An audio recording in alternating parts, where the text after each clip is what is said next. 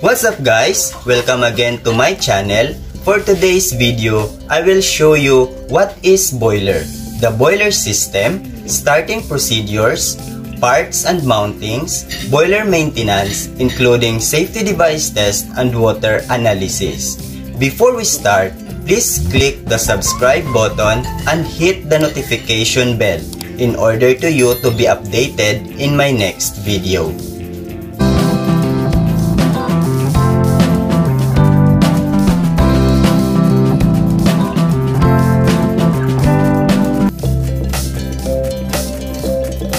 Boiler, an enclosed vessel where water under pressure is heated to produce steam.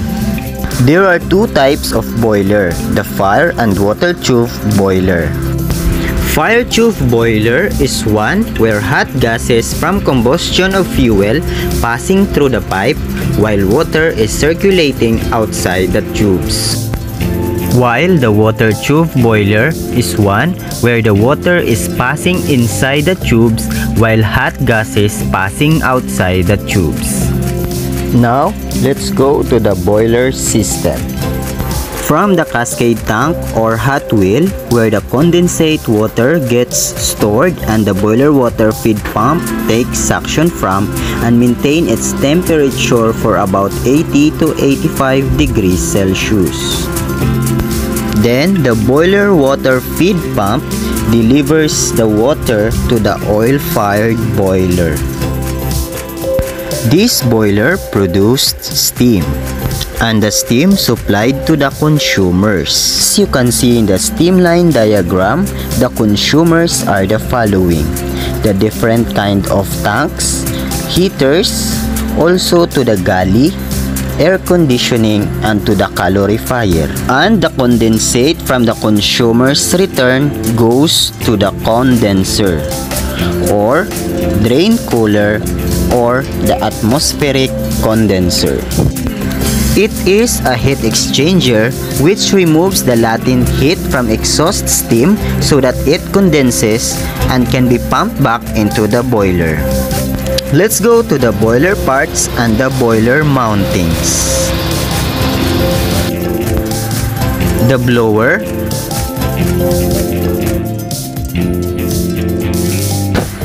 the burner or the main burner assembly, boiler control panel,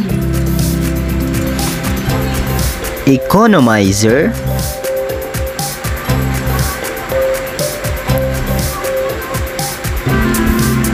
steam pressure gauge, the surface blowdown valve and the water level gauge, the water sampling valve, bottom blowdown valve, soot blower, the main steam valve, and the safety valve. It is used to prevent overpressure more than the design value, and it will release excess steam in case the pressure continue to rise.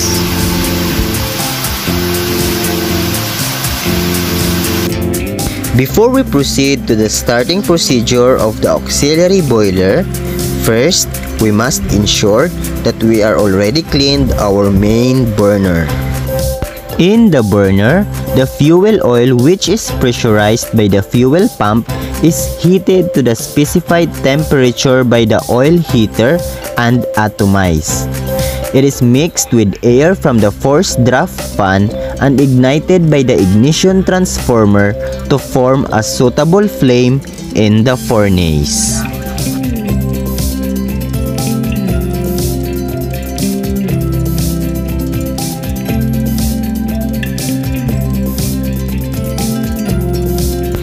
Also clean the fuel pump filters.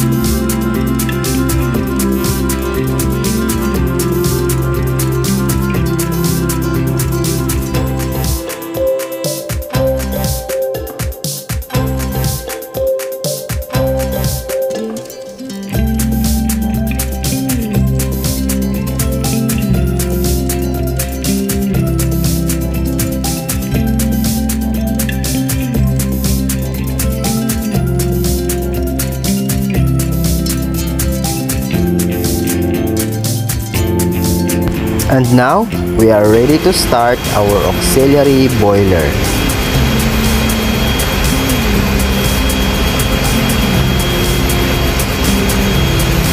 Number 1, make sure that the line is in the diesel oil line by confirming, checking, and opening the diesel oil inlet and outlet valve of the boiler fuel oil system. And the oil heater is on the stop position. Number 2, put the FO circulating pump to the manual and the burner operation also to the manual.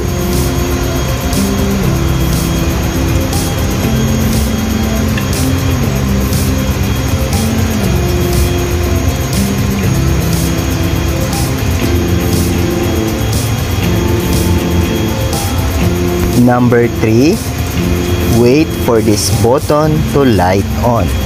Means that the purging is finished. Number 4, push the ignition ready button and switch the solenoid valve manual to the on position. Number 5, confirm that the flame is stable on the burner sight glass.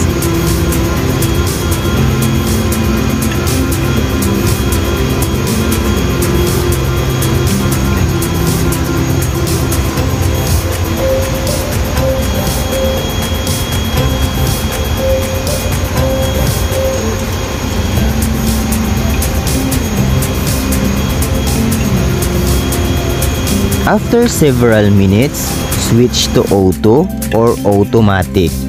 First, put to stop the FO circulating pump, also the burner operation. Then, put to auto the FO circulating pump and the burner operation to the auto, then auto on. After 1 minute, change over the DO line to the FO line. Open the fuel oil outlet valve first, then close the DO outlet valve. Open the FO inlet valve and close the DO inlet valve. And then put the oil heater to the auto position and the fuel oil temperature detect to the HFO if the temperature reach to the 90 to 100 or more degrees Celsius. That's all for the starting procedures of the auxiliary boiler. Now, let's go for the stopping.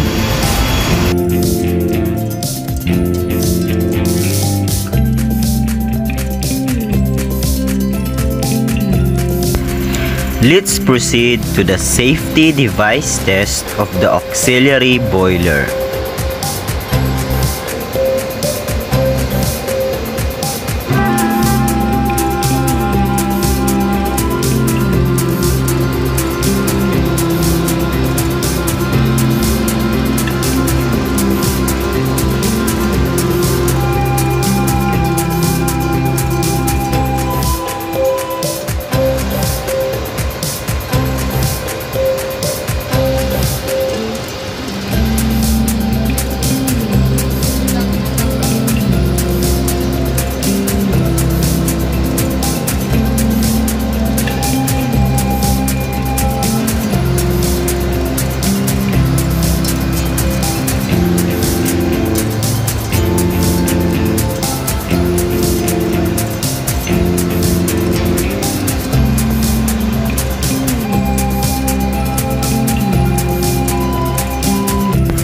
And lastly, the water analysis.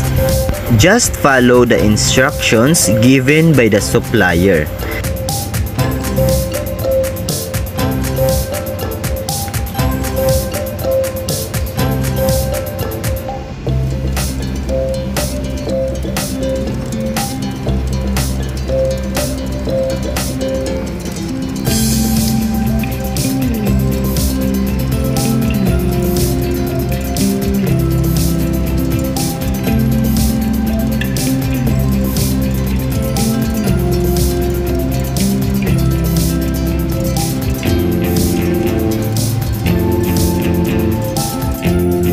That's all guys. Thank you so much for watching.